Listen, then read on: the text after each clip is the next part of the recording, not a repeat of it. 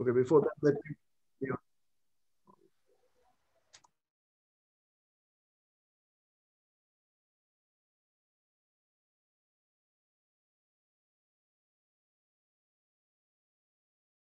Saikat, you're muted. You're muted.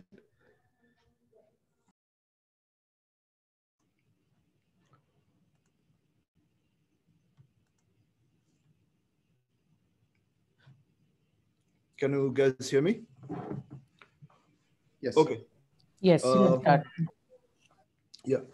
So the topic of my talk today is fluid mechanics as a tool in medical science. And as I said yesterday, medical science is a huge term. We are going to see soon which specific area of medical science I referred to over here. But before that, this is our second Vanguard lecture after my colleague Saurabh Nath presented yesterday. Uh, we should also thank the current folks at JU for helping us to arrange this.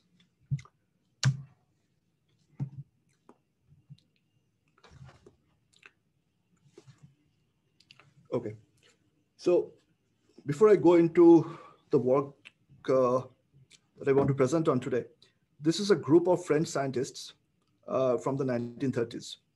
And the work they did back then in Paris is probably the best way to describe what we are trying to do now.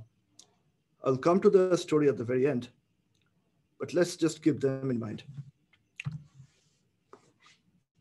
So today, let me take a few minutes first to uh, give some account of my academic and research background and how the work that I'm doing with my students here at South Dakota State connects to where I started from at JU. So at Jadavpur, I did my bachelor's in civil engineering. And in civil, we had a course called hydraulics. And hydraulics was taught in two courses in series, Hydraulics 1 and Hydraulics 2. The content was very simple. It was basic fluid mechanics. But after doing that course, or those two courses, I knew that if I go to graduate school, if I do a PhD, that would be related to fluid mechanics.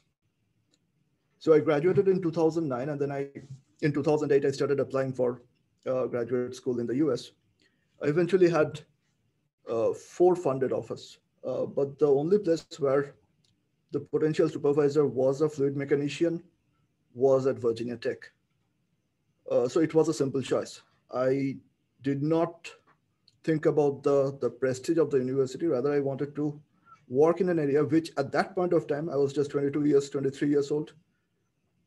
At that point of time, I wanted to work in fluid mechanics and mathematics, and I made my choice. Maybe that was not the best choice at that point, but I took my call. So I came to Virginia Tech. I started working in theoretical fluid mechanics. And to be more specific, I developed some very complex mathematical models for vortex tracks that are slightly more complicated than the simple Kalman vortex tree. And I finished in 2014. But as I was closing in on my PhD, I gradually realized that to become a faculty, uh, I need to do something beyond theoretical fluid mechanics. Because as the situation was back then, and it's the same even now, there is just not enough research funding in theoretical projects. So I was applying for postdoc positions. The first offer came from OIST in Japan. It was in an experimental fluid mechanics group. And I thought that, okay, fine. I see people doing experiments around me. They're flourishing. So let's do some experiments. So I went to Japan. That was summer of 2014. And the summer was not even over. I knew that I'm too lazy for experiments. I don't enjoy waking up in the morning, go to the lab. I don't enjoy building an experimental setup. And I don't enjoy doing experiments. So I realized that this is not what I'm going to do for the rest of my life. I was in Japan for a year and a half. And let me qualify it over here that the experience in Japan still helps me. It helps me to figure out what might be the possible difficulties in an experiment. Because as a theoretical person, as a computational person, I have to collaborate with experimentalists all the time. in almost all the projects that I'm going to discuss today. So we do need experiments, but not every one of us are suited for everything in science. So we need to figure out where our true call is. And for me, it was initially theory. And as I'm going to approach further in this presentation, I moved gradually towards computations. But I knew that experiments is not my cup of tea. But that experience that I gathered in Japan, it still helps. So in 2015, I started applying for more positions. And the first offer came from UNC Chapel Hill. It was a postdoc position. It was at their medical school. So I moved to UNC in 2016. There I moved to computational fluid mechanics in terms of my research. I started working with a team of physicians on a wide range of interdisciplinary projects. And typically, those projects were related to computational modeling of respiratory airflow and on tracking drug delivery trends and how droplets transmit through anatomic pathways. So I was at UNC for 2.5 years. That was an exciting experience. As I said, I was working with the doctors. And while doing so, I gradually realized that physiology and medical science as a field, it still has a number of open questions. And if you talk to the doctors, if you work with them, they would share with you where the limits of knowledge are right now and what might be the important open questions in any field. However, the doctors, if you think about them in any country or in any society, they do not have that undivided time or the resources to address those open questions with all the tools from theory, from computations, from experiments that we now have at our disposal. So therein, I think, lies the great need of interdisciplinary collaborations. And that's where I'm going to go next in this talk. So with collaborations, let's think of what our role might be, our role as engineers.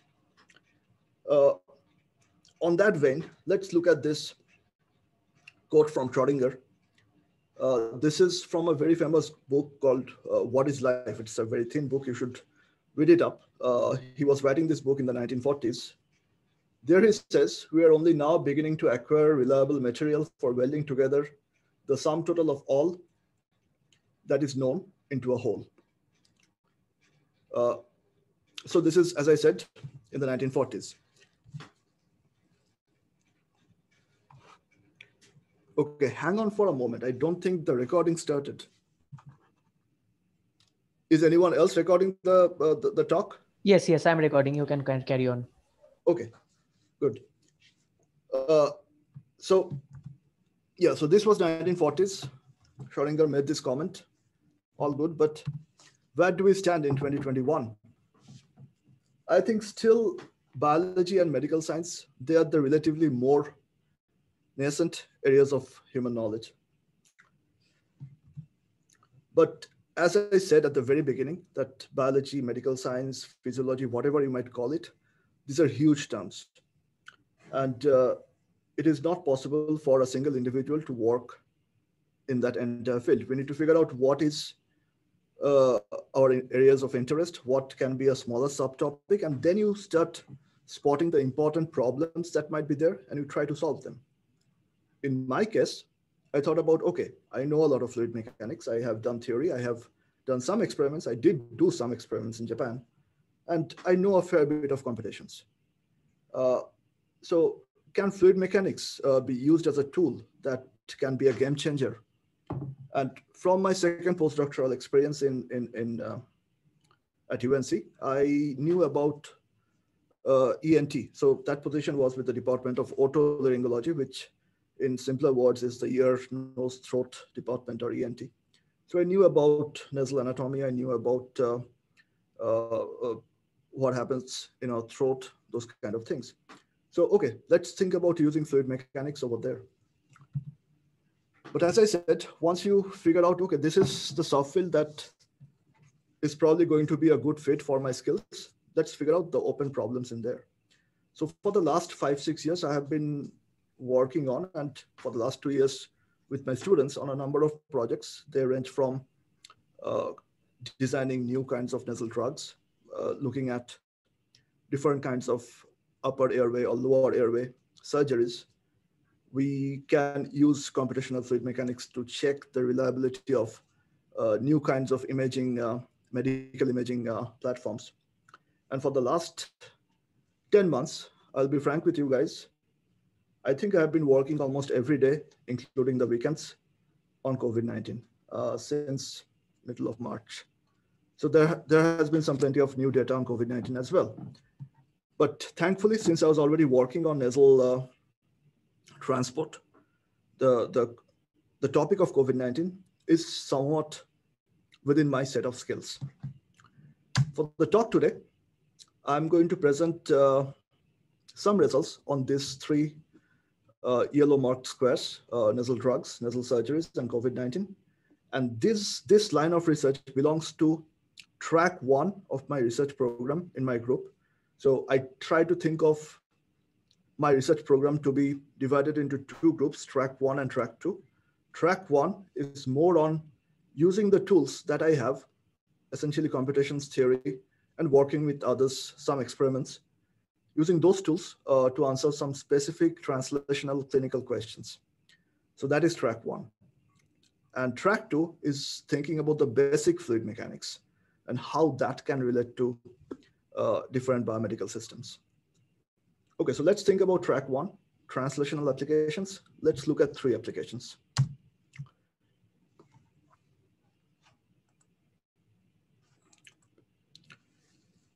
Okay, so this is the 3D reconstruction of a nasal airway.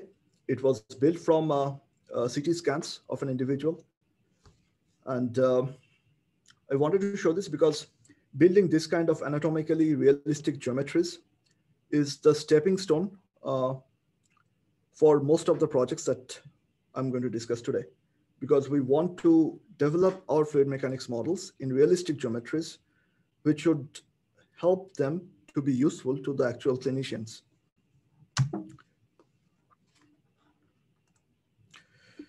Okay, so before I go into the details of any project, let's give you a rundown of the basic steps that are involved. As I said, everything starts with making sure that the geometries that we are working on are realistic. And hence we work with the clinicians to get medical scans. Most of the times it is a CT scan for the corresponding geometry that we are trying to develop. So this top graphic, it shows a coronal cross-section. So typically when someone gets CT scans in the head area, what happens is the imaging platform grabs images at different penetration depths through the head at depth increments of 0.4 millimeters. We get those sets of images. Typically for an adult human subject, we have to collect between 250 to 300 such scans. We can digitally stack them up one on top of another to develop 3D reconstructions that look like these visuals at the bottom. And the topic that I'm going to discuss today is related to a certain nasal ailment. It is called chronic rhinosinusitis. It is pretty common. I have the figures in the US.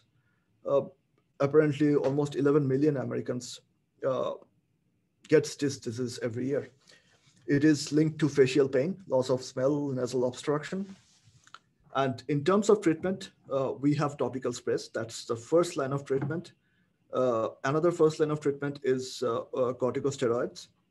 But if they don't work, the doctors can go ahead and do some corrective surgeries on the nasal anatomy to help the flow of air inside the nose. These CT scans at the bottom show you what happens to the nasal passage when someone has this condition. On the left, you have a normal scan. So this black voids, those are the sinus cavities. But you can see on the right that that person with that disease got some mucus buildup in those sinus cavities. Okay, so that's the clinical condition that we are going to address in this project. Again, before going into the details of the data, let me give you another brief description of what are the different steps. So I have already discussed, we have to grab CT scans, we have to build the digital models. Those models are then meshed on a software, and the meshed model is used to run the computational fluid dynamics simulations. And in terms of simulations, we first simulate the breathing in that person, and then we can track droplet delivery or drug delivery in that model. Now, the question is whether we are tracking droplets or particles, those kind of questions, or what kind of breathing rates we are trying to simulate. Those are a function of the question that you are trying to address. You are not going to keep on running the same kind of simulation for someone who is running compared to someone who is sleeping and snoring. So the modeling framework does get changed a bit based on the question that we have in mind. So it is important to know your physics, know your fluid mechanics, but know the real world as well, what you are trying to do. Anyways, eventually, after the simulations, you can post-process the simulated data to figure out the answers to the questions that you started out from. And I have this slide here. It's not very interesting, but I wanted to point out that these are very complex geometries compared to the idealized geometries that we engineers are used to working on. So a critical step in there is actually coming up with good quality meshed models. Usually when we are modeling geometries that is just the upper nasal airway, we have around 4 million cells. But if we include the lower airway or part of the throat, then the number of elements in that meshed model can be as high as 6 million. And this takes a while just going through this. It's slightly tedious, but boredom is a part of life. Okay, now once the meshed models are ready, we can simulate breathing in those geometries. And as I said, the kind of simulation, the kind of numerical scheme that you would want to use depends on the question that you have at hand. For example, if a person is breathing steadily, gently, that flow physics can be modeled by a viscous laminar scheme. But if the person is, let's imagine snoring, as I pointed out earlier, that's a really very transient and very uneven flow. And typically we try to use some kind of turbulence scheme to make sure that we grab that nuance into our simulation. Typically I run the simulations with a certain pressure drop that is going to drive the flow from the nostril openings to the throat. And we try out a number of pressure drops to figure out the breathing rate that we want to simulate. And that breathing rate sometimes depends on the breathing measurements in that subject. In some projects, we are not in a position to know the breathing measurement, but in some projects, if we have recruited those subjects, we do collect some data on how fast their typical breathing rates might be. So you use the pressure drop to come up with whatever breathing rate you want to simulate. And once the simulations are done, oh, by the way, let me point out a couple of more things.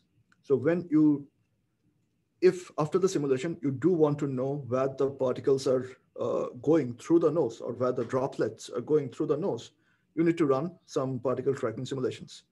I do that using a discrete phase model. I track the particles against the ambient airflow, and the particles are getting influenced by the viscous drag and other body forces. And the eventual output from these simulations are the particle or droplet deposition numbers at different points of that anatomic model. And we can then post-process that data to figure out the question that we are trying to solve. Okay, so in this particular sub-project, as I started out, that I'm going to discuss about nasal drugs. And in terms of nasal drugs, we are looking at nasal sprays, because as I said, nasal sprays are one of the first modes of treatment for chronic rhinosinusitis, which is the clinical condition that we are trying to address here. So if it is a nasal spray that we are trying to simulate, we better get some realistic data on sprays before we can simulate anything. So for this branch of work, I typically collaborate with a number of drug discovery companies. So for this particular project, I worked with a company called NextBreath.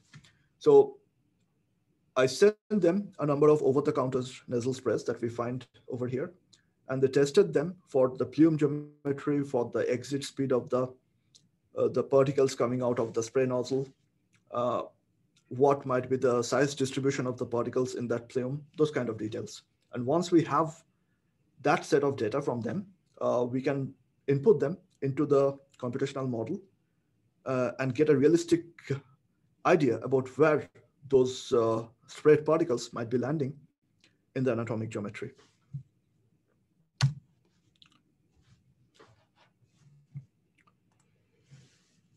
Okay, so now we have some CT scan based realistic geometries. We have spray data. We know the kind of numerical scheme that we are going to use. Let's directly dive into the results now. And the question that we are going to address here is there a way to improve targeted drug delivery with nasal sprays? Because that's a question that we have. We are using topical nasal sprays. We want to improve their performance. How to do that? To answer that question, we first started to make some observations. The first observation was this. So just look at these two visuals. And if you look at the smaller particle, 5 micron, you see that, well, you don't really see that here, but the red spot is where, the red circle is where the inertial motion of the particle has stopped. And whatever it does beyond that is because of the streamline on which it was embedded.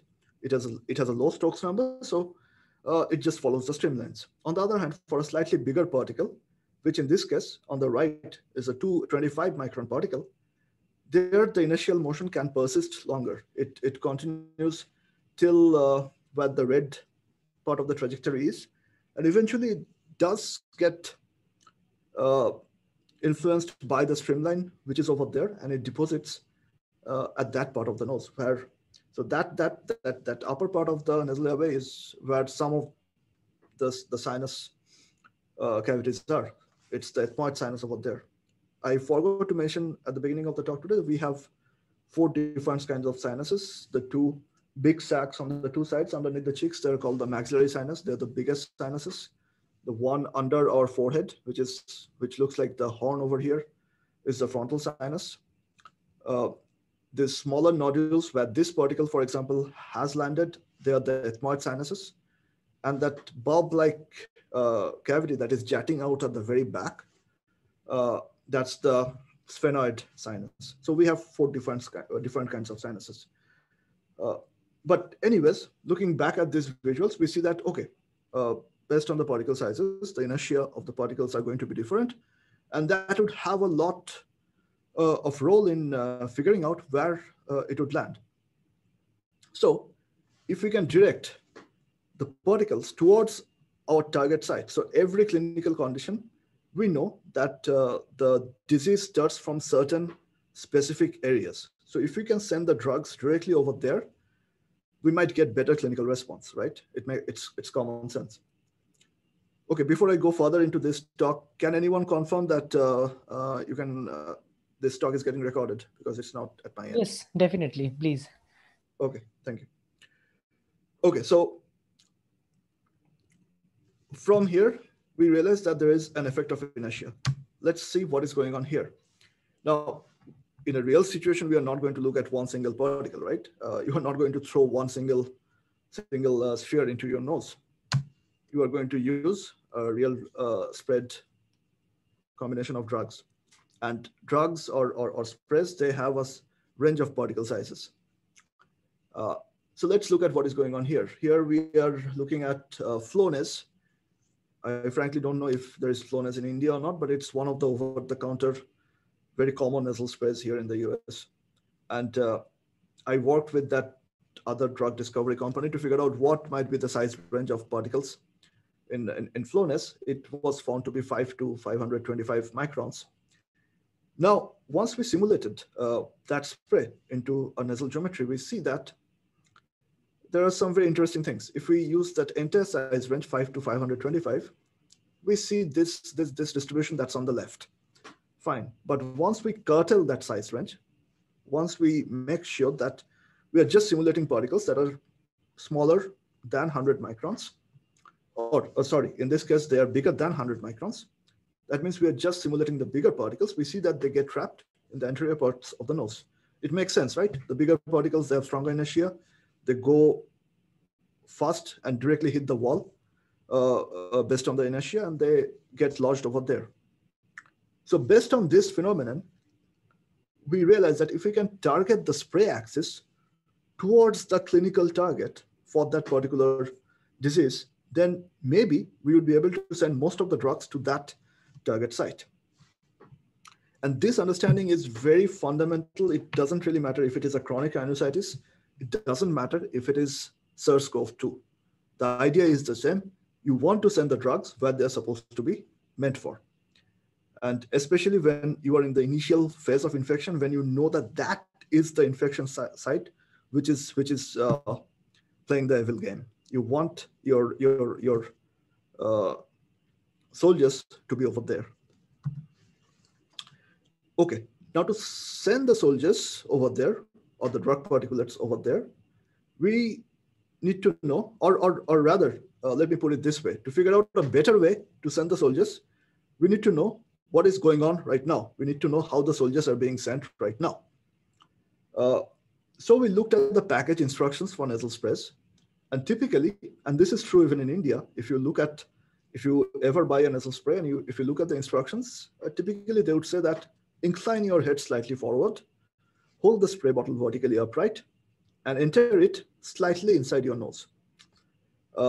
This sketch was actually done by me a few months back.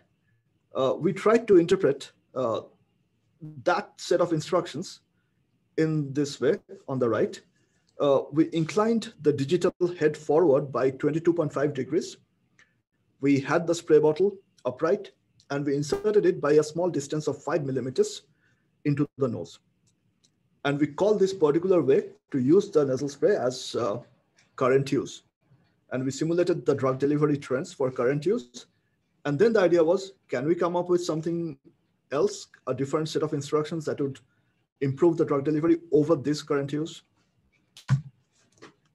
Okay, now to figure out whether we can actually better what current use is doing, we need to know what is the target site. I have not discussed that yet. So these blue areas are the target sites. They're called, those regions are called the osteometal complex, or OMC. By the way, I know most of you are engineers here. I am an engineer. So it was a pain back in 2015-16 for me to learn all these complex terms. I had a hard time remembering osteometal complex. Anyways, but you will pick up new skills as you go along over the next 10 years, don't worry. Anyways, so OMC is the target site. And as an engineer, it's not me who figured that out. To talk to the doctors, and they suggested that, okay, you are trying to address a question in a sinus disease, right? So ideally sinuses should be your target sites, but we have 4 different kinds of sinuses. And also the sinuses are sort of like appendages to the main nasal passage. So you cannot really send drugs towards the sinuses. So what can be the common weak point? So this OMC is where all the sinus cavities are draining their liquids in. And the OMC, or the airspace around OMC, is also the common airflow exchange corridor. So if you can send the drugs over there, fluid transport along the nasal walls will make sure that some of the drugs would go into the sinuses as well and help in reducing the inflammation. So that is how we are trying to address all the sinus cavities by finding their common weak link, which is OMC here. So that is the target site, fine. So now we have to simulate the drugs so that they can reach the target site. And to do that, we need to first figure out, well, here we are trying to improve our way of sending drugs over there, right? So can we actually see this OMC in a model? So first we looked at this nasal geometry. And if you focus in there, that red chunk over there is actually the OMC. So it is indeed possible if you can move someone's head around and try to track the nasal anatomy, you can indeed see part of the OMC in that person's nose. Of course, we are not trained to do that. The doctors can figure out because you don't have the color coding looking at a real nose, but the doctors can see the OMC. Okay, so we can see the OMC. So the idea is now this. If you look at that visual on the top right, uh, let's place the spray bottle in that direction. And let's use the fact that inertia drives a lot of particle transport. So if you can put the spray axis in that direction, many of the larger particles would be automatically driven towards the OMC. And let's see if that helps the drug delivery. So basically, we try to do something based on the physics that we understand. And then we see if that works. If it doesn't work, fine. We need to revisit our conjecture. We need to revisit our hypothesis and figure some other way out. But this is the road that I wanted to track for this particular project. Let's put the spray bottle in that direction and let's see what happens. In the previous slide, I just looked at a in silico geometry, right? And we know that computational geometries and what goes on in real life can be quite different. Now, before taking another person's nose, this is the next thing that I could do. I had some 3D printed models of real nose, and I knew where the OMC was. I inserted this blue wire through another hole on the side, which the details I'm not going to go into, but I can figure out where the OMC is, and I placed that blue wire over there. And I use this nasal speculum. So this is a typical thing that doctors use. If you go to an ENT surgeon, they can check some part of your nose using a simple speculum like this. So indeed, we can figure out where the OMC is, even through a clinic visit. So if this is the new way to place the spray bottle in the nose, the doctors can actually instruct the patient on how to do that. So that was all good. So the next step is actually developing some simulated data. And we first worked on this specific trial model before going all the way in and trying out our hypothesis in other subjects. We saw that the drug delivery increased by almost 8 folds, or to be more exact, 7.7 folds. So more part of the drugs that were being administered through the nostril, a better fraction of it did manage to reach the OMC, which is that red chunk on this digital model. So this is great, 8-fold increase. That's awesome. So let's look at other subjects. So we ran this study in 5 subjects. The drug delivery was not uniformly increasing in all of them. And because it is all a function of the nasal geometry, and we know that all of us are different, we have differences in our nasal geometries. So the differences are there. The range of improvement was seen to be 2 to 16 folds. And the average increase was 8 folds. But even a 2-fold increase is improvement, right, for that person. So this was an important study. And until now, everything was in the computational world. And just like I have reservations about experiments sometimes, which I should not. Experiments are the best things in the world, I guess. People do have reservations about computations as well. So whenever if you are a computational guy, if you are a theoretical guy, you need to work with the experimentalists and validate your data with real physical data. And I did not understand that back in the 2010s, 2012s. But now I think that experiments are a very key component of anything that you might do as an engineer. So even if you are not good at running experiments, just the way I am, make sure that you understand what are the different difficulties that might be there, because otherwise you won't be successful in science. Okay, so we had a very strong computational finding. Now we have to validate this, how to do that. So I figured out that it is very difficult for an experimentalist to just track whatever drugs have deposited in that OMC area. It's very difficult because the OMC, first of all, is not that easy to see when you are thinking about a real 3D printed nasal model. It has a lot of geometric topological complexity. So it is difficult to compare the OMC deposits in the CFD and the OMC deposits in the 3D printed model in experiments. So we had to be a little innovative. What I proposed we should do is this. We broke up the 3D printed replicas of the digital models into a number of compartments, and they were aligned along the XY, YZ, and ZX planes. And in this setup, what we show is we use some nasal sprays into those 3D printed replicates. And those nasal sprays were spiked with mildly radioactive technetium.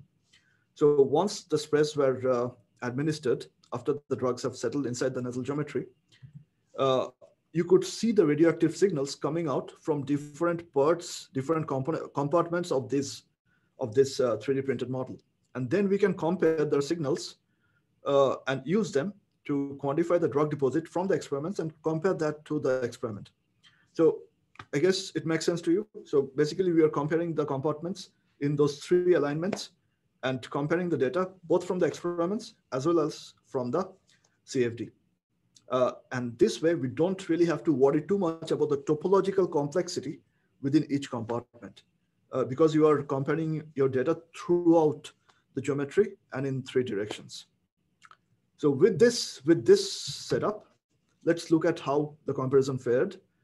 As I said, I did not say that, but we had 3 sets of compartments. We call them sagittal columns, frontal columns, sagittal rows. So anything from the side, we call it sagittal, and anything from the front is frontal. So we have sagittal columns, sagittal rows, and frontal columns. And we see that over here, the blue lines, I don't think I have the color coding here, which is unfortunate, but the blue lines, no, I have it at the very bottom. So the blue line is the CFD, the yellow line is coming from the experiment. And on the vertical axis, I have the drug delivery fraction at the OMC, the target site. And on the horizontal axis, I have the different compartments. And you see that although they're not exactly equal, the trends are the same, which is great. I mean, computations occur in a very idealized world. At least we do have realistic geometries, but still it is idealized. On the other hand, experiments do manage to include many of the real physical nuances if they're run well. So although the differences are there, but the trends are same. And then I ran a correlation test and the correlation coefficient was high enough. So this shows that the computational framework that we have developed can be trusted. The numbers that we have come up with can be trusted. So there is a way to improve drug delivery with just nasal sprays, just by altering the way you hold the spray device. And this can be used, and this data in general can be used, first of all, by the drug manufacturers. They can come up with better designs for the spray device. They can come up with better designs for the drug particulates by figuring out which are the particle sizes that go to the nasopharynx, to the OMC, which is the target site here. And I think what can happen right now is if the clinicians can recommend to the patient what might be the best way to hold the spray device based on that person's nasal anatomy. So this is the next avenue, personalized healthcare. You can use computations, you can use fluid mechanics, you can use experimental fluid mechanics to improve healthcare and make it more personalized for each individual. That visual on the top, on the right, bottom right is a real OMC that a doctor would see when using a nasal speculum. Okay, so this concludes the first sub-project that I wanted to discuss. So the next one that I want to discuss on, and we are not going to go into that much of details. I wanted to go into more details with the previous one because I wanted to give you a flavor of, or a flavor of the philosophy that I believe in when I do my science. I think I've made myself pretty clear, but let's go into the next sub-project, nasal surgeries. So what do we mean by nasal or any kind of surgery? How can we help surgeries? The thing is, every person, as I said, is different. So a surgery that works for someone might not work for the next person. And as of now, the way doctors decide is not always systematic. They do trust their experience, and most of the times they do get it right. but can we as engineers develop a framework that can help the doctors to make their decisions? So that was the inspiration from where it started. And I was working with a team of physicians on this. So for this particular project, we were looking at different kinds of nasal surgeries. So people in this particular question, the doctors, they were thinking about a certain condition called nasal valve collapse, which sort of constrains the opening into the nose. And there are three different kinds of nasal surgeries right now. The butterfly graft, it is the oldest one. Oh, sorry, the second one is the oldest. Butterfly graft, I think it developed over the last 20 years or so. So the butterfly graft, it keeps the nasal opening taut in the horizontal direction. The spreader graft, which is the older one, it keeps the opening taut in the longitudinal direction. And the newest one is the lateral graft. It is a bioabsorbable implant that is placed along the nasal bones. So we considered these three different surgeries, and we tried to figure out what might be the best one. So we had a set of subjects. The subjects in this case were human cadavers. We had cadaveric heads. We scanned those cadaveric heads and developed their CT-based models. And we ran some airflow simulations, and then we compared what happens pre-surgery and post-surgery. So in those cadavers, the doctors, they basically did these surgeries, and we scanned before and after the surgery. And then after simulating, we compared the airflow before and after the surgery. And we see that the airflow resistance improves by almost 34% in the butterfly graft compared to the other two. So at least for those subjects, the butterfly graft was the better one. I'm not claiming that spreader or latera is not going to be the better choice for someone else. It can be. So that's why we need bigger studies on that. But what I'm trying to get at is this. The next avenue that we engineers can work on is personalized healthcare. So imagine a patient who has gone to the clinic. The doctor has recommended some medical scans, some CT scans. As computational engineers, we can develop a framework that will generate a CT-based model that will give full visual of the airflow patterns, the drug delivery trends by the time of the next clinic visit. We can also develop models with different virtual surgeries, as I said. And we can make that information available to the clinicians, and the doctors can then use that data as a tool while they make the decision on what can be the best topical drug for that person or what can be the best surgery for that person. So this is an exciting direction where I think my program is going to eventually evolve into. So that concludes the second sub-project, which is how we can help surgeons making their decisions. The next topic is COVID-19. And as I said, the last 10 months, they have been a blur for me. I think I've been waking up around 4 a.m. every day and coming to work. It has been crazy. And I think it started from middle of March. I still remember it was middle or end of March. Many faculty members in the US, we received a letter from National Science Foundation, or NSF. They're the main funding body. People who don't know, they're the main funding body for basic science in the US. So NSF wanted us to come up with innovative ideas to mitigate the COVID-19 challenge. And pay attention that this is still March, so we did not know anything at that point of time. And I think that kickstarted the process. So I have been leading a number of projects on COVID-19, and all of them are collaborations, because you can tell COVID-19, it is a very strong interdisciplinary challenge at the core of it. So the teams that I am leading, they have people from infectious disease background. There are pharmacologists, there are clinicians with background in rhinology. We have biomedical engineers. And there is me, who is a fluid mechanician. So it's an interdisciplinary pursuit. Anyways, so with COVID-19, I have started working on a number of projects. And I think, frankly, fluid mechanics, thanks to COVID-19, has never been in this much of public eye before. At least not since the era of Cold War, when that generation was developing rockets and whatnot. By the way, compared to what they did, what we are going to do now is going to be more useful than developing rockets. Anyways, so fluid mechanics has never been in this much of public attention. And there is a lot that you can do. So my team has come up with the different things that I would show you today are more conceptual than going into the pharmacological details, because we are working on a number of antiviral therapeutics for COVID-19, which can complement what the vaccines are going to do. The antivirals are supposed to help treat someone who is actually sick, while vaccines are supposed to be a preventive measure, right? So I'm not going to go into those kind of details. I'm going to show some conceptual findings that we have seen using computational fluid mechanics. Okay, so the two questions that I'm going to, or I'll try to discuss today are this. What are the hazardous droplet sizes? Implying we are inhaling air from around us, right? And as we have been told by plenty of sources by now, we inhale the bad droplets in and we get sick.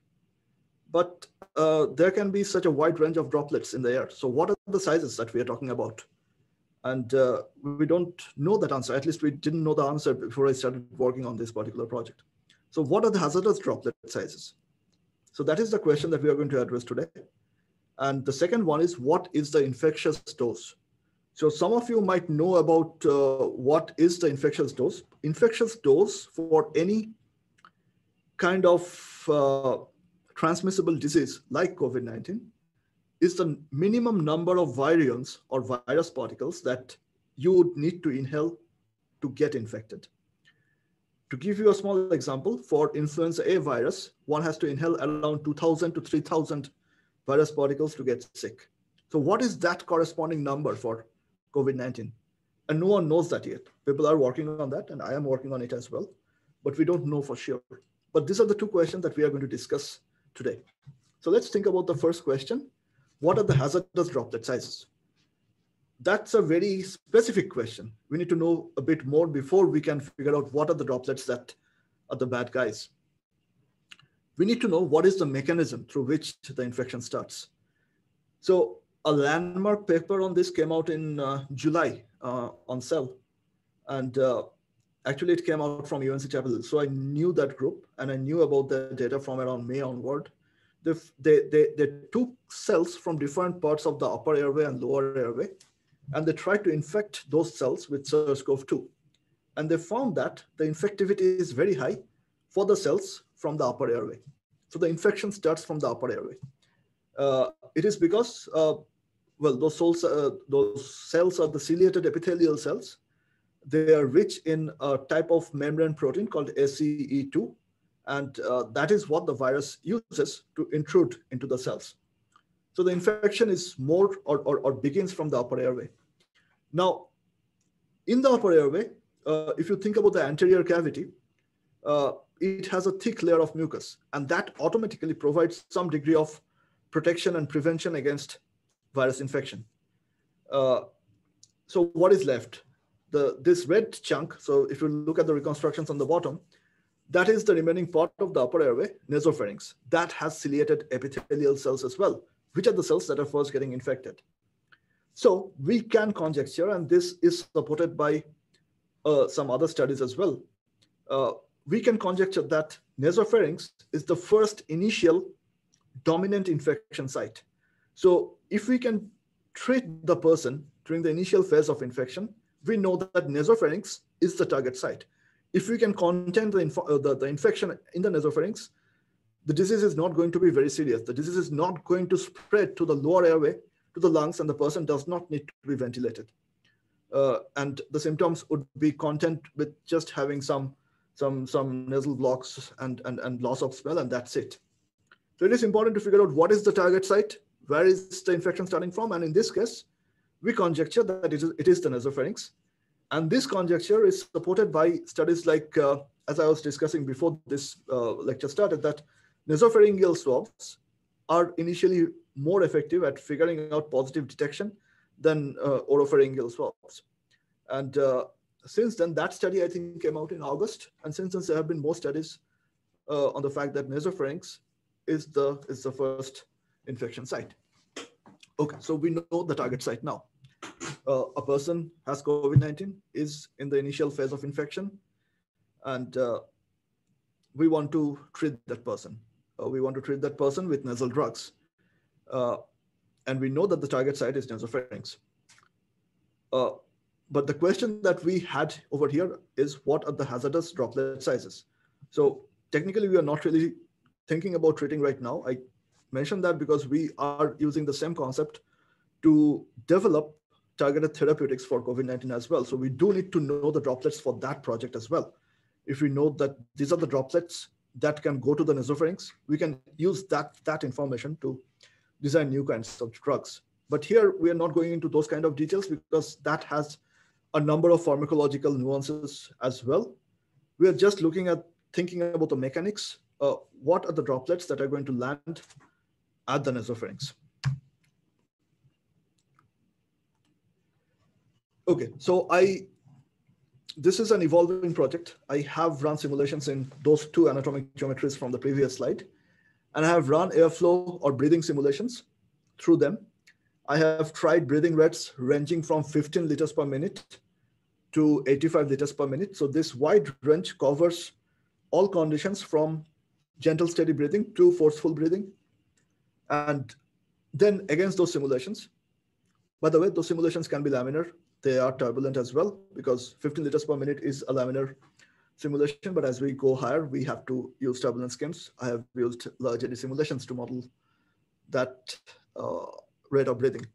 So once the airflow simulations are done, we track the droplets. We try a wide range of droplet sizes, and we figured out what are the sizes that are ending up or that are landing directly at the nasopharynx. And we see that it's a function of the flow rate. Fine, because the flow rate does have an effect on the particle trajectories, as we saw in the first project. But we see that there is this distinct zone where the particle trapping increases, or rather the particle landing at the nasopharynx increases. And that size range is around 2.5 to 19 microns, if I just look at these two subjects. So for these two subjects, we conclude that the hazardous size range over which more droplets are going to deposit at the nasopharynx is 2.5 to 19 microns.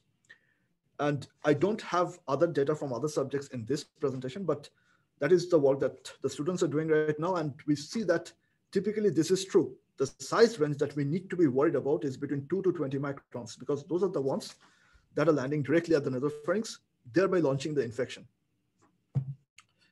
By the way, for these simulations, I used a material density of 1.3 gram per milliliter for the droplets.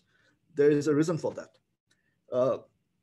These are the droplets. We are trying to figure out what are the droplets that are starting the infection, right? So basically, if I am the person who is getting infected, I'm breathing in those droplets from the next person who already has COVID-19. So that person has expelled some droplets from their airways. The droplets typically undergo environmental dehydration. And we know initially the droplets are made up of sputum. Sputum has a large fraction of water. So the density initially is around 1 gram per milliliter. Fine. But then dehydration happens. So the water goes out. What remains are the non-volatile components, one of which are these virions. And the density increases. So 1.3 gram per milliliter is actually an experimentally observed fact that this is the approximate density for a certain range of relative humidity, because relative humidity again controls how much dehydration is going to happen, is what the next person who is getting infected, which in this case is me, is going to breathe in, which is 1.3 gram per ml. Okay, so we have managed to figure out what is the hazardous size range. The next question that I have posed over here is, what is the infectious dose, or how many virions I would need to inhale to get sick? As I said, COVID-19 has struck a huge range of collaborations amongst the scientific community. There are a variety of papers that are coming out. This is another striking study that came out on the proceedings of National Academy of Sciences. I think this was May. There they looked at the virus distribution in speech droplets. and try to figure out what is the probability. Did anyone say something? You guys can hear me, right? Yeah. Yes, we can hear you. Okay, so these guys, they try to figure out what is the probability of a droplet of a certain size to have a virus. And it was an experimental project. They figured out some very interesting things. Think about a 10 micron droplet. That's quite big. Does anyone here know what is the size of a SARS-CoV-2 particle?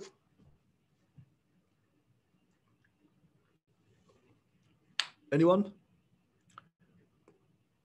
So it's around point, like the biggest, it is a range. The biggest can be 0.2 microns. So technically, even a 1 micron or a 0.5 micron particle droplet can have SARS-CoV-2 virus. But what they saw, the probability that a 10 micron droplet would have a virus is just around 0.37%. And the probability drops to 0.01% if the droplet size was initially 3 microns, and then it dehydrated to a 1 micron droplet before the next person inhaled the droplet in. So these probabilities are pretty low for each droplet to carry a virion. I was not convinced with the data, as you should not be. You should not be convinced by what I am saying now. If you do science, you need to do the work on your own. So I wanted to do these computations again and figure out if the numbers are at all correct or not. And that's what we are going to do today as well.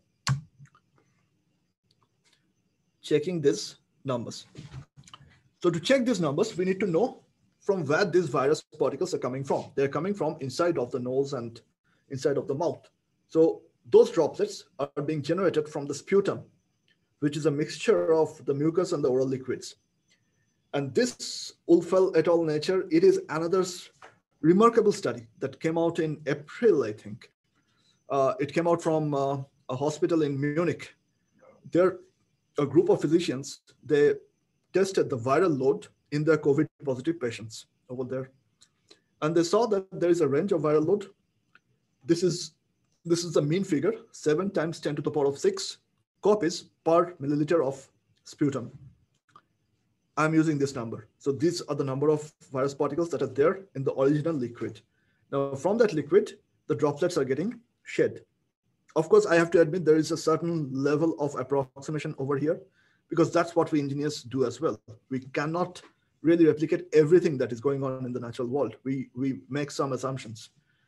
And that's what I'm going to do here. I assume that droplets are getting shed from that sputum. So if 1 milliliter had that many number of virions, what would a droplet of d microns would have? So this number on the right, that formula has that number for d micron droplet. So if, and I call that number capital N. So if one droplet of d micron size has capital N number of virions, so in other words, one virion would be there in 1 over n capital N droplets, and I call that small n. So to find one virion or to come across one virion, we need to check that small n number of d micron droplets, and then the chances are that you will find one virion. So we can think of this as in probabilistic terms. So the probability that there is at least one virion in a d micron droplet is 1 over n%, right? So now just use this formulation that I have developed here. You can try the calculation even now. You just plug in what is the value of d that you are testing. Here, I'm testing that data that came out on PNAS. I tried 3 microns, I tried 10 microns, and the numbers match. Voila. So the modeling framework that I am thinking of fits well with experimental data. So let's see what we can do next.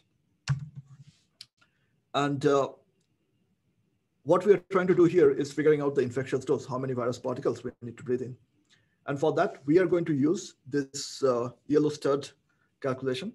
But before I go over there, this is another nuance that I wanted to let you know, because we are still in, we just developed that relation on the probability of finding one virus particle in a droplet. It is a function of the relative humidity, right? You do realize that the relative humidity controls the vaporization, the dehydration of the droplets. So if there is higher dehydration, the droplets of the same size would have a higher viral load. So in drier areas, a 10 micron droplet would have a higher viral load than in an area where the relative humidity is really high, and hence the dehydration is low. So these are the numbers that I see from my computations, that a 10 micron droplet would have 0.37% in a moderately humid environment of carrying one virion, but that 0.37%, it increases to almost 15% if it is in an environment where the relative humidity is quite low, and hence the viral load is high in the droplets. And this kind of trend can actually determine why we see such differing trends of infection in different parts of the planet.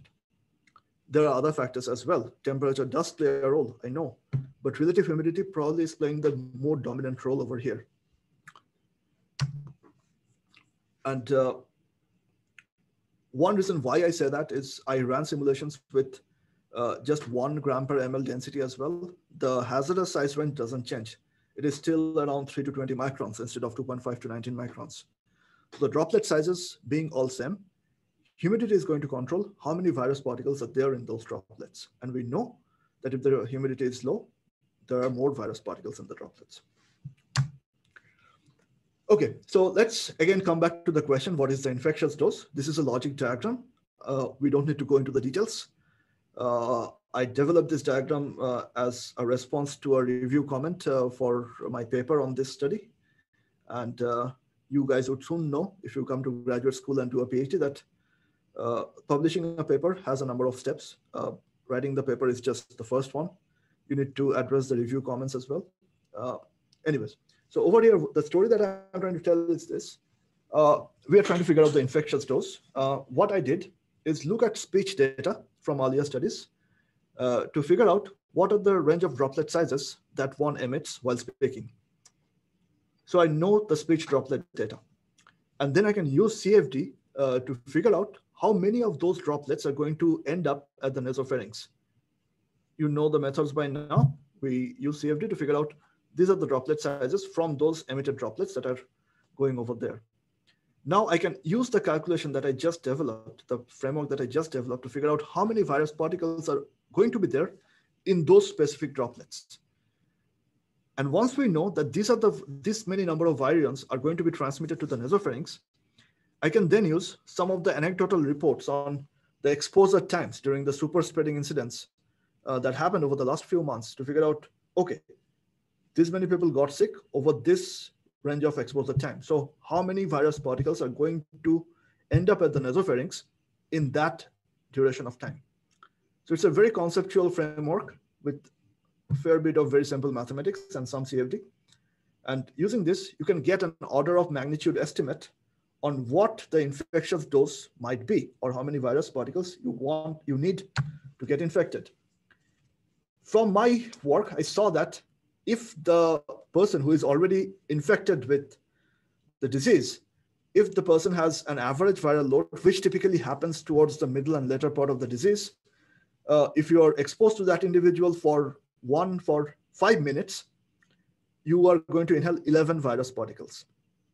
On the other hand, if that other person is in the initial phase of the disease and is shedding more viral load because the infection is still in the upper airway and it's easier to shed, then you might be inhaling in almost 4,000 virions per 5 minutes. I use these numbers, I use the anecdotal reports, and I see that the infectious dose is going to be on the order of a few hundreds. Now compare that to what we know for other infections. For example, as I said, for influenza A virus, the range is anywhere between 2,000 and 3,000, so which is almost 10 times higher. That, in other words, implies that SARS-CoV-2 is 10 times more infectious than any typical influenza virus. And that is what is driving this scenario over here. So this is a paper that is in review right now. It has many of these details. Another interesting thing that I briefly want to touch upon here is, okay, the infection has started in the upper airway. What happens next? The infection does go to the lower airway, to the lungs, right? For people who are really getting sick. What is the mechanism? I talked to the infectious disease experts, to the epidemiologists. they don't think that this is happening through cell-to-cell transfer because of how quick it is moving from the upper airway to the lower airway. They think that it is driven by these boluses of nasopharyngeal liquids that carry these virions to the lungs. So that is a fluid mechanics question, right? Those big blobs of liquid going from the nasopharynx to the lungs. And this is probably driven by the pressure gradient, the pressure at the wall, because it is driven by the shearing action at the walls and is moving towards the lungs. So this is an ongoing project right now. And from the preliminary findings, I see that this can also be connected to figure out why just some of us are getting really sick. We see that the process is driven through something called aspiration. Aspiration is when we ingest liquids into our lungs. And these are the liquids, if they're coming from the nasopharynx, carry those virus particles. And this aspiration increases for people with swallowing disorders or people with dysphagia. Dysphagia is painful swallowing, or people with sleep apnea, those who snore a lot. So the chances that those people, if they get the SARS-CoV-2 infection, the chances are high that they will get really sick because they are going to ingest more virus particles into their lungs, thereby worsening the condition. And this can be a landmark study to figure out why some people are getting sick and why most people around us are not. I mean, I saw many COVID-19 people around us over the last few months. None of them was hospitalized. So this is an open question. Why the progress of the disease is so different in different folks. Okay, so this is the paper that is evolving right now. You can find this on my webpage and it's on medRxiv. It's a collaboration with, so Natasha over here is a clinician with infectious disease background. Brent is a rhinologist, and Dan and Orijit, they're from drug discovery backgrounds. So as you can tell, we are, most of us here, I think on this call, we are all engineers, but to make real progress in this era, we need to collaborate, we need to work with people from other disciplines. So this is end of track one, where I'm using the skills that I have towards answering specific questions in translational science. The next one that I want to cover is how basic flow physics can be important in clinical transport and can have solid medical relevance. So for example, this is the reconstruction of the entire mouth and throat. We see that in the narrower cross sections of the throat, there are some strong circulatory flows, and that does have an effect on clinical transport. We are going to see one sub-project on this idea. But the sounding board for this line of my work actually goes back to the work I did during my PhD. And after that, I did a lot of work on vortex dynamics, on drop impact. It had a fair deal of high-level mathematical modeling and dynamical systems. And all those are still helping me now as I work on the new projects where they're more interdisciplinary than the topics that I was working on then.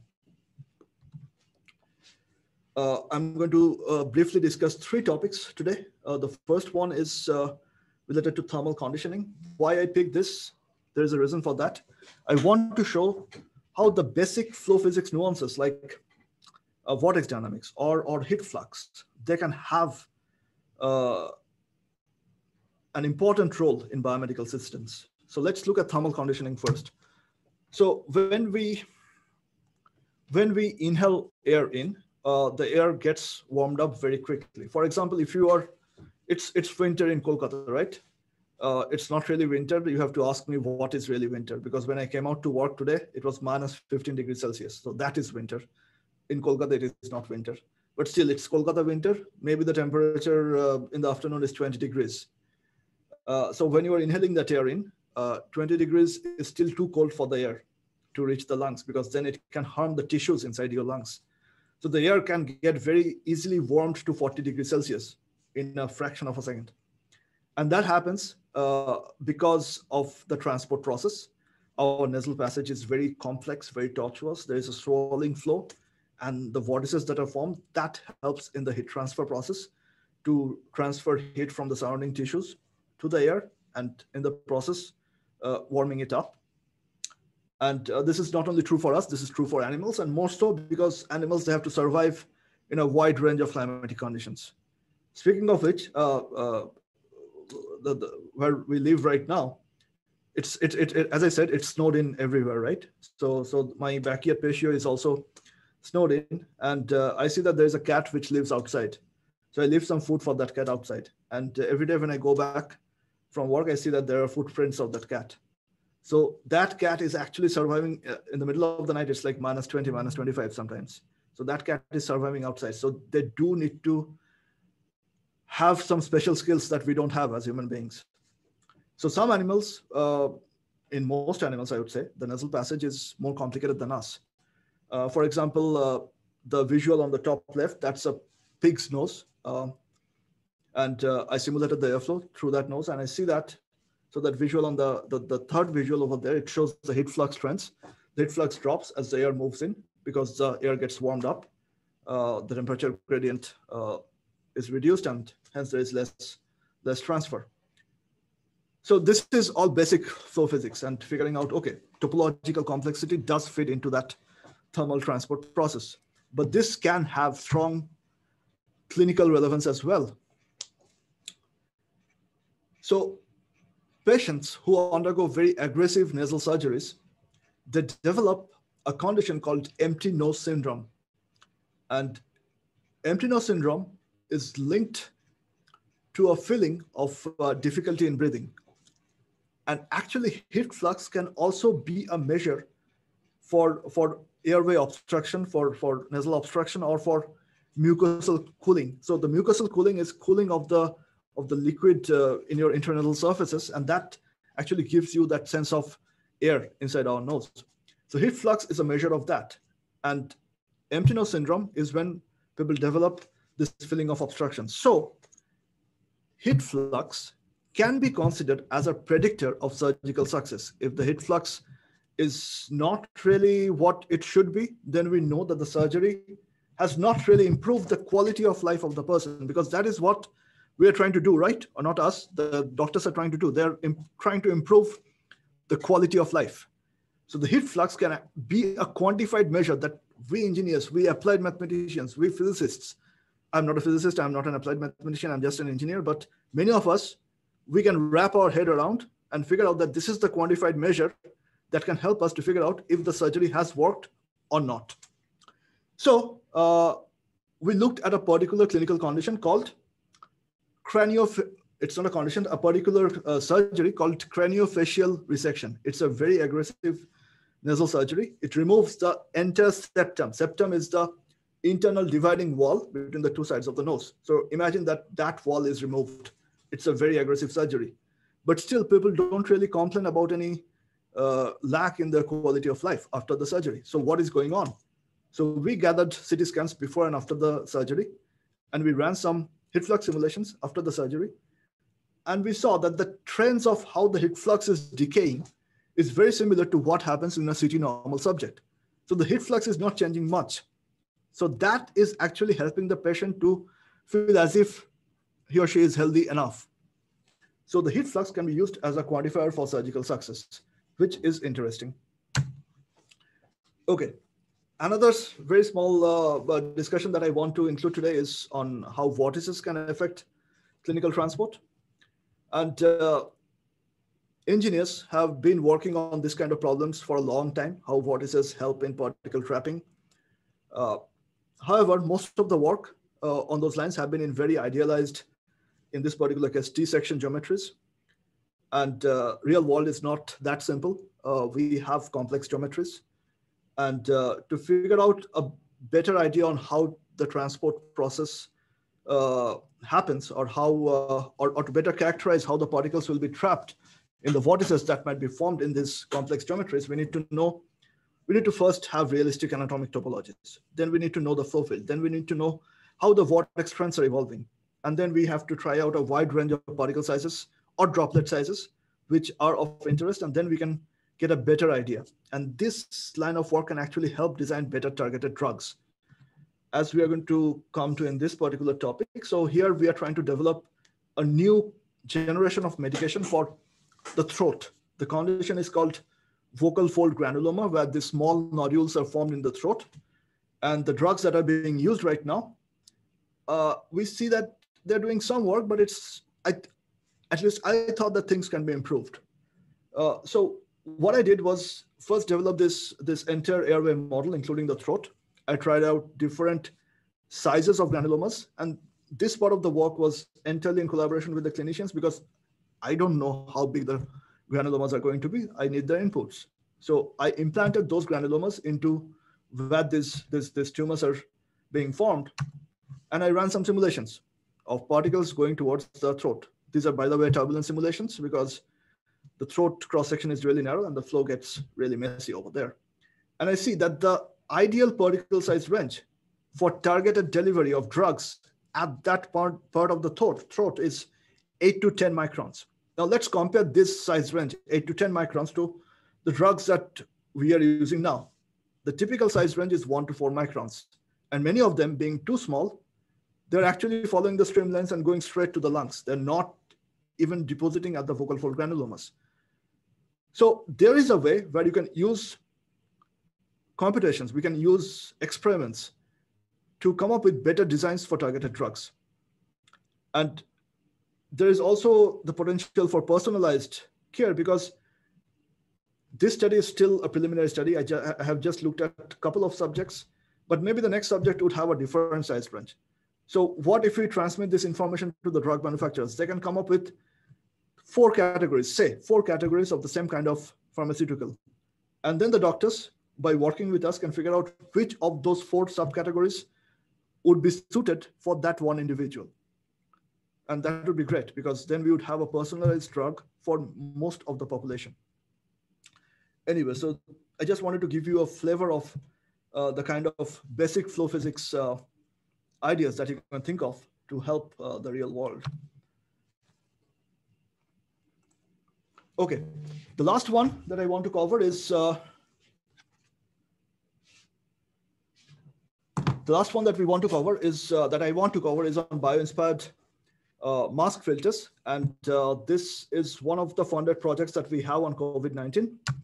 It's a collaboration with 2 other universities, Cornell and UIUC, and I think Onik is on this call, but he is a remote intern who is working with me on this project for the last 6 months. So most of the work that I'm going to show for the next few slides actually comes from his work. The idea is this, as I mentioned a while back, that animals have more complex nasal pathways, and that helps animals with a high olfaction to screen particulates better from the inhaled air, and which in turn helps their sense of smell. So for example, dogs, pigs, rodents, they have a much more complex nasal passage than us. So the idea was this: can we use that idea to come up with very tortuous designs of the filter in the mask? And by tortuous design, I mean each air transmission pathway that go into making that entire filter. So typically a filter would have around 200 to 300 such pathways. And we are going to check the tortuosity in each of those pathways. Okay, now it is difficult at the very beginning to simulate a real mask. So what we did is this: we designed the filter, and we had an upstream conduit and a downstream conduit, and we looked at the breathing action through that filter. We tried to simulate flow rates that are similar to breathing. And we measured the pressure drop, because pressure drop is a quantifier of how difficult it might be to breathe through that mask. Our hope was this: we are going to trap the particles or the droplets that carry this virus, and yet the filter would be more breathable than the currently available face coverings. So we have to keep track of the pressure drop as well that is driving that breathing flow rate. And as I have been saying, computations is not the end of the world. You need to validate the data. So we are working with another group who are going to run similar experiments and who have already run some experiments. So we are basically having the setup in the computational world look very similar to the setup that they have in the experiments. And then we simulated different numbers for breathing through these models. This graph actually shows you a comparison for a type of pathway with the experimental data. On the y-axis, I have the pressure drop that is driving the flow. And on the x-axis, I have that flow rate. It is for tortuosity, which is close to 1.8 to 1.9. The blue one is the CFD line. And we see that it is very close to the experiments, which is good. That means that the framework that we are building can be trusted. The next thing that we need to do is figure out, is this mask even going to work? Is it going to trap the droplets that we are worried about? And for that, we simulated the flow and the particle trapping through these single pathways.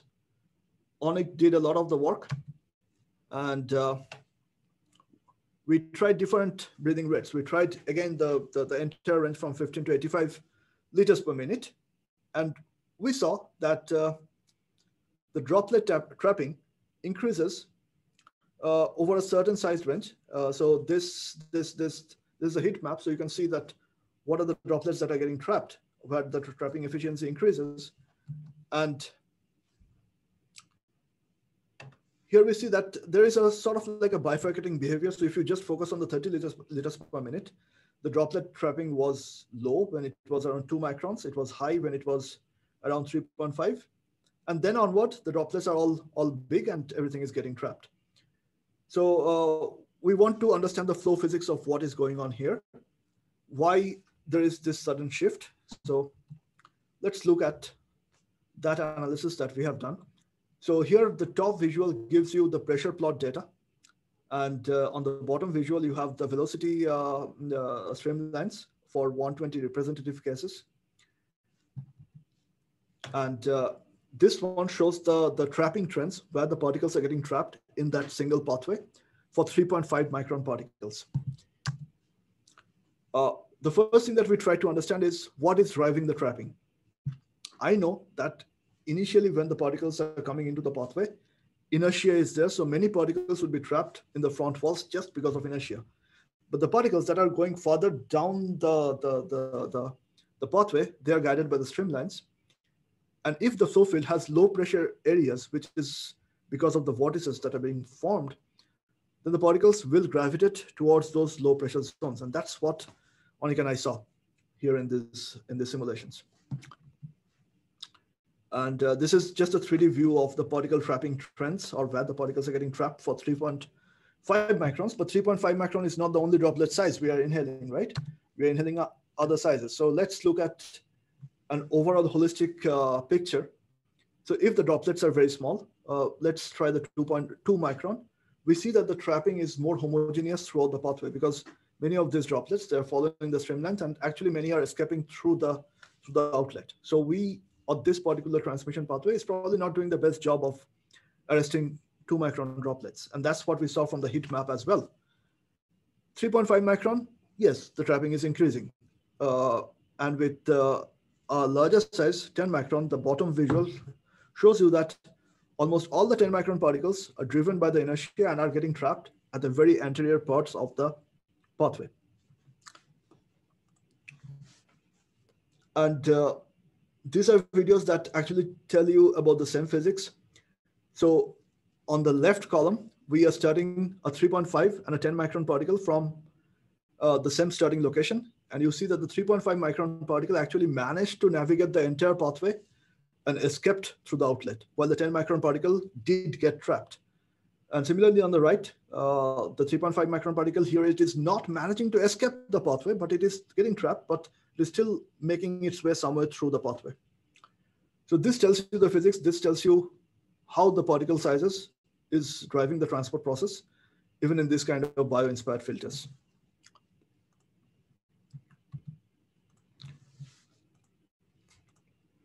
Okay, so I think that wraps up the different projects that I wanted to discuss. And what I'm going to discuss next is, what is the overlying story here? What are we trying to do? I think the two big challenges that are ahead of us for people in our generation and for people in your generation, I'm assuming most of you are undergraduates. So on an average, You guys are at least 15 years younger than me. So I think the main challenge in our generation and in the next generation is the two main questions, healthcare and climate change. And these two questions are going to drive science. It's going to shape up science over the next 20, 30 years. So I hope this lecture helps you to get inspired and hopefully to think on the kind of really useful work that you would want to do. In my team, as I have been saying, I am developing the tools that can directly impact healthcare and different biomedical innovations. But there are other ways to contribute as well. But you need to be really careful in thinking what you want to do. Now, this is a map of all the collaborations that I have right now, which are active. And unfortunately, except the founding CEO at Fractal Therapeutics, not a single one of them is a Bengali. And therein lies my motivation. We need to do something new. We need to do something like what this group of French mathematicians and engineers did in the 1930s. They developed this informal organization called Nicolas Bourbaki. The name was inspired from the name of a French general from the 1800s. This group, they did a lot of research together. They wrote textbooks together. They published papers together. And in the process, they tried to revive French science that had suffered the loss of one complete generation of young French scientists to World War I. They tried to correct that. Now, for us, let's think of the kind of scientific work that Bengalis were collectively known for. Let's try to revive that quality. We can write textbooks with the new wave of interdisciplinary content. I have one sample idea here. It's based on a course that I'm teaching right now, engineering mechanics and biomedical sciences. Here, I'm covering everything from statics, dynamics, fluid mechanics, solid mechanics, and how that can be correlated to biomedical applications. So let's write textbooks together that can bring a change. Or we can collaborate on our overlapping areas of interest and write top quality research papers. And in some way, we can use these lectures to figure out those common interests that we have. And we can discover other ideas as well. And we can call ourselves Vanguard or maybe even Professor Shonku. So that concludes my talk. I hope you enjoyed it.